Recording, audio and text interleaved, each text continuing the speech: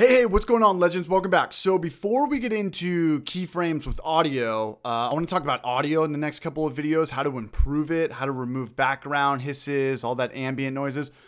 I want to talk about something that could save your life. Probably not, but could save you from maybe getting in trouble with a boss or a coworker or maybe a client.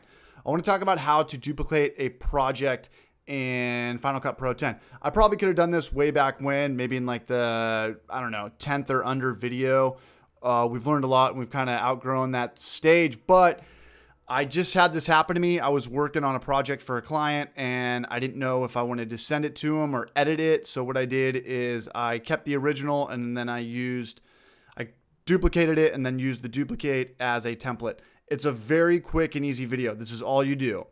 So right down here, we've got our keyframes with audio. We're going to talk about those in the next video. Here's what you do. This was called Hey Hey. Let's go ahead and just right click or you can do shortcut Command D, duplicate project. It's going to be called the exact same thing, probably with an _1 next to it. Where to go? Where to go? Where to go? Hey Hey. Yep. Hey Hey 1. Here's the original. Here is the duplicate. You want to get rid of it? Move to trash. Just like that.